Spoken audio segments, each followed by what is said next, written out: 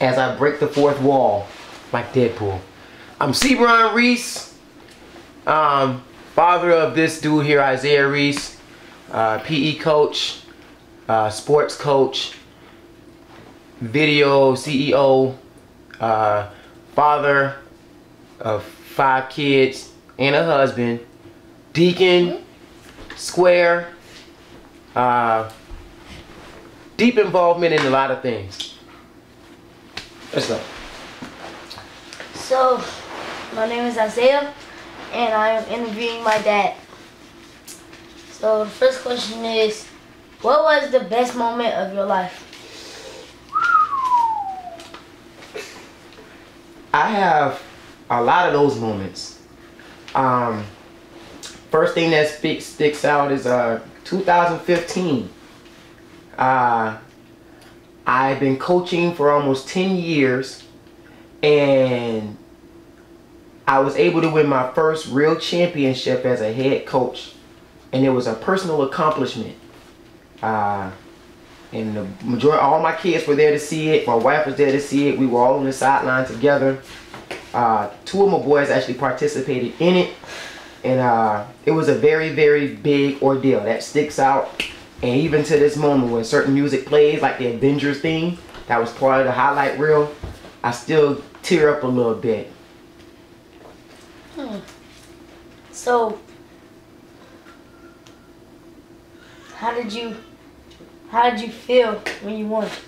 Man, do you know a sense of relief?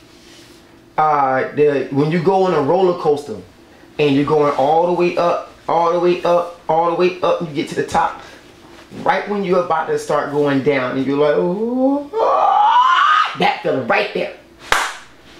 It was there. Especially when they dropped the ball in the end. Boy, I was screaming, I was yelling.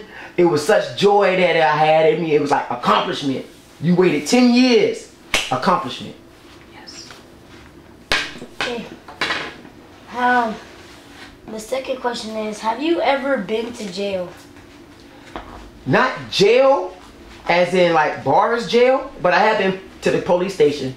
Ironic enough, exactly this day, December 9th, 24 years ago, I got arrested as a 15-year-old for stealing in the concession stand at Northeast High School. I stole 2 Snicker bars and a water. Everybody else had book bags full. And I was arrested, and they took me up to the police station. There was it was clear walls, so it was like a holding cell, I guess you could say. And so I was in there, talked to the police officers. All the people who got caught, we were in there talking with each other. So jail, no. Police station, yes. And what was the experience that you had? Oh man, as a 15-year-old, here's how I look at life. And I recognized it back then. Stop moving. I always look at stuff from the future looking back.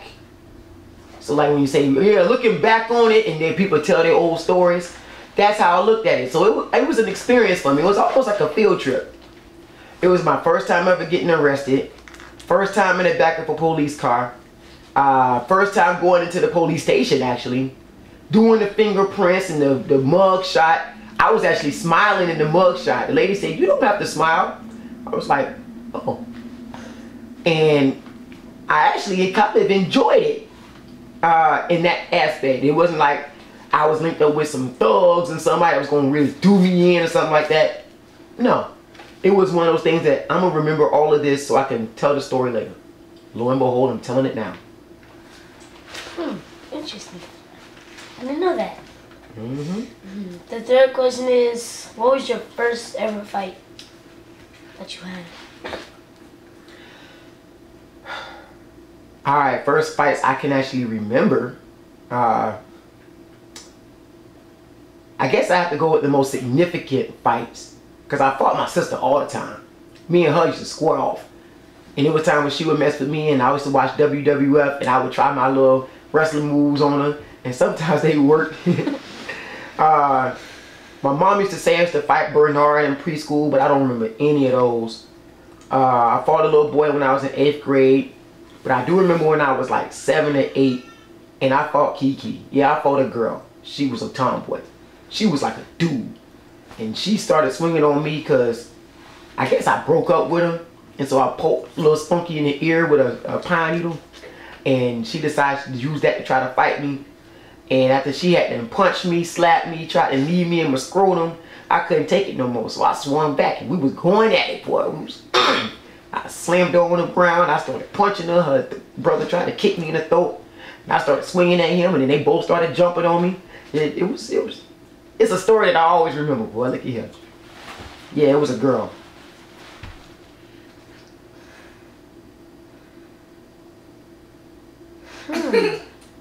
Surprise. Interesting.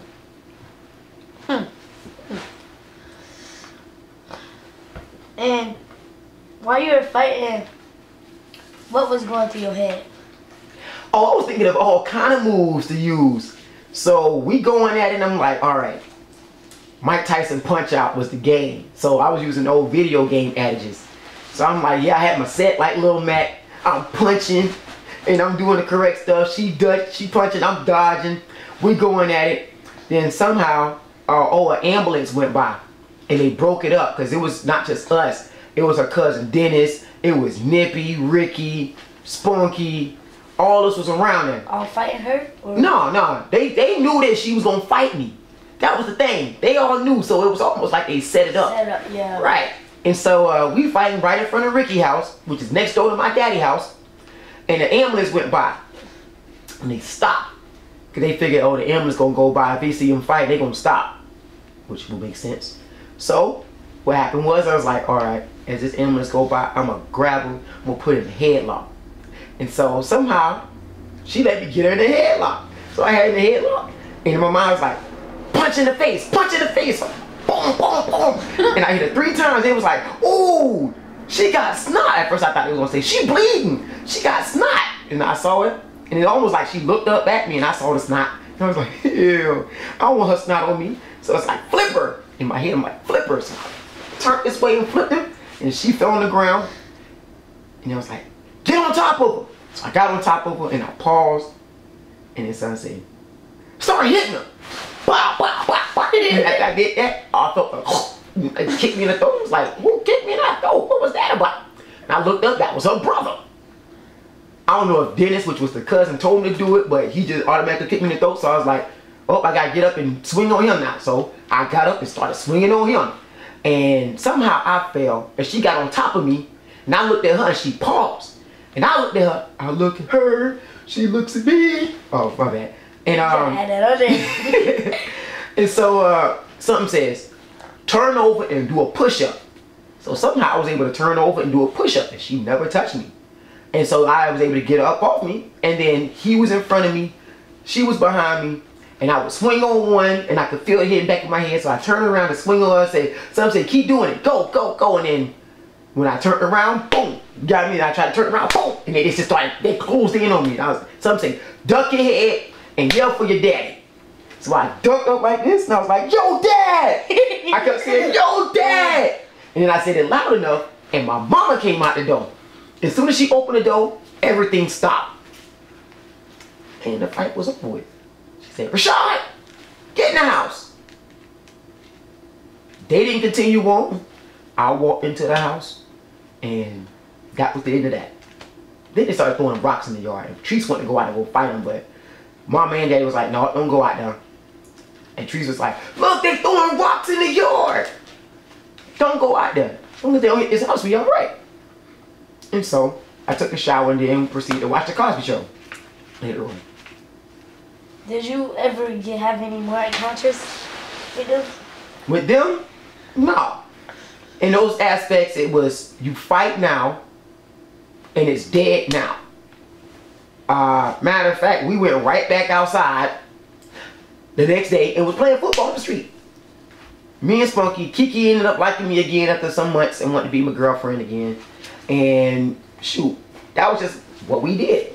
It was kid stuff. Now this comes to my last question. Did you ever run away? Run away? As in, pack up my stuff and get missing from my house? No, from like, the trouble meant run away. Trouble me. Oh, like a whooping? Mm-hmm. I did one time. One time I got a whooping. Well, no, I didn't get the whooping. It had to be around daylight savings time because it was dark early. In our world, the longer it's dark, the later it feels. So it was probably like 7:30, 8:30 plus minus. I don't even remember what day it was. I'm assuming it wasn't a school night. But we wanted to stay outside. It was me, Treese, my sister, Danica, Twan, Truck, Nippy, Ricky. And what time was this? I can't remember. What year? In 88, so I had to be like 8, 7, 8, 9 years old. And so everybody, mama kept calling because we was like, let's see who could stay out the longest. And we just stood right in the middle of the street with the street light on. And say, everybody get called in, and it was me, Treese, and Danica. And we was like, well, we the last ones. And she was like, I'm about to go in the house. And we was like, oh, we'll go in the house too. Treese walked in first, and Daddy was right at the door. And he grabbed her, and bow, bow, bow. And she said, Daddy, I was waiting for you to call us. And he was like, you know what time you need to be in the house, and started tearing her behind her. And I'm just sitting there, and it's just like in the movies where it's loud noise, and it fades into like a lower tone, and you can hear your thoughts in like Dolby Digital surround sound. And I swear it was like just like a poof. Rashad, she getting towed up. Pow. You should run. Poof. Boy, you know better than run from your daddy. Poof. But you've never done it before. Poof. You're right, you've never done it before. Poof. If it's gonna be a time to run, you better do it now. And I was like, you know what? That sounds like a good idea. I'm gonna run.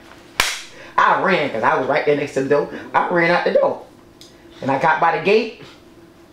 And I paused for a minute.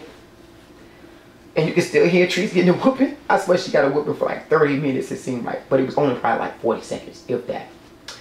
That's a long time. Yeah. And he looked at she was 4 years older than me, so it had to be 12, 11. Who is she? Treese is my sister. Alright. And so my daddy looked at me and said, you'll be back. I'm thinking he finna chase me. And see, I was fast too. Man, my daddy wasn't gonna catch me. I was, where was I gonna run? I don't know, but he wasn't catching me. So I walked right in Nippy house, which was right across the street. And I knocked on the door. He answered. And say, can I come in? He's like, yeah. And I went into this back room and played with some Lego blocks. And his mama was like, Rashad, what you doing here? Of course, me being honest, my daddy was about to whoop me and I ran. And she laughed. And then she said, what's your phone number? And at that time, you're supposed to be happy at the fact that you know your phone number. So I was bragging on the fact that I knew my phone number. 327-3941. Okay, I'm going to call your daddy.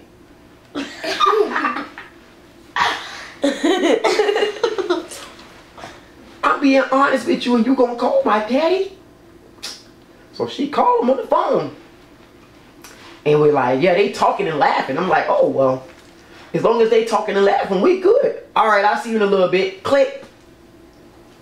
You done? And so, she's like, I'm going to take you over there. You're supposed to be saving me. So she take me on over there. And I'm walking quietly. We get to the front door. And I'm standing at the front door right along with her in the same spot I was standing at when, poof, you should run. Poof, no, you should not run. And so, they sitting there talking. They laughing and having a good little time. It was probably only like 30 seconds, but it felt more like 10 minutes. And so in my mind, I'm like, as long as she's sitting here talking with him, I'm safe because he ain't finna beat her in front of me. And the moment I put a period at the end of that thought in my sentence, all right, y'all, I'm gonna leave. I'll see y'all later. Gonna leave me. She walked out the door. I'm still sitting at that door. He's sitting in the same spot that he was beating Treese at. We looking at each other, eyeball to eyeball. How's you feeling right now? Man, I'm looking like, here we go. And I swear you can hear the, wow. wah, wah. I saw the dust ball go across between us like we was about to be cowboys and shoot off. And he said, I'm gonna beat you worse than what you were supposed to get. And of course, I'm thinking in my mind, I'm like, if I can dive through his legs, I could probably get to my room and be safe. And so, shoot, I done ran, so I might as well try this. So I ran toward him because he stepped toward me. I ran toward him and I tried to go under his legs. And I got almost free, enough to where my booty was right there between his legs. Enough for him to go, pow! Oh man, I dropped and he tore my behind. Boy, I got tore up. He probably beat me the same as what it would have been beforehand because I couldn't feel a difference. A whooping was a whooping. That jump hurt. But understand, I got that whooping. But I ran. And honestly, it kind of felt good to run. I got my one time, so I can't have any regrets of saying when I look back in time, I can say, dang, I always hear stories of kids running from their parents when they getting a whooping. Well, I got my story too. And so, there you go. You know, as kids, when you hear stories about people getting whooped, I start like standing there, and then I usually start to burn up, like I feel so hot, and like I'm starting to sweat, like man, I'm finna get this whooping, it's gonna be hurting, and I gotta start everything else, so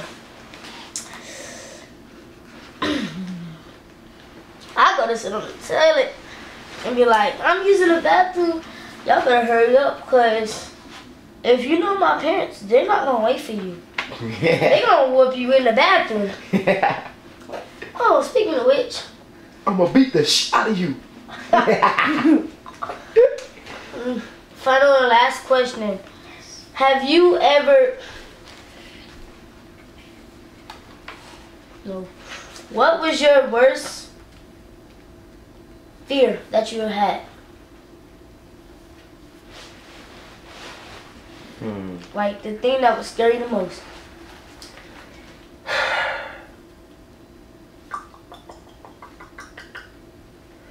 I was never afraid of the normal stuff that people were afraid of.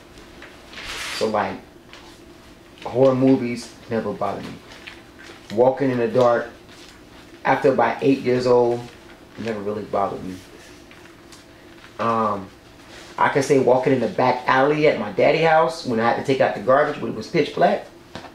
Yeah, that was kind of like something. But that was like a fear of something might get me.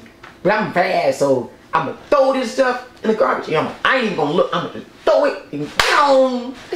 But even then, no. I would say rejection. Yeah. I was a real shy individual as a younger person growing up. Even up until I was like 25, 26. I was a shy dude. Females always liked me, but I never really, for one, I really didn't care for females all that much. I wasn't in that world.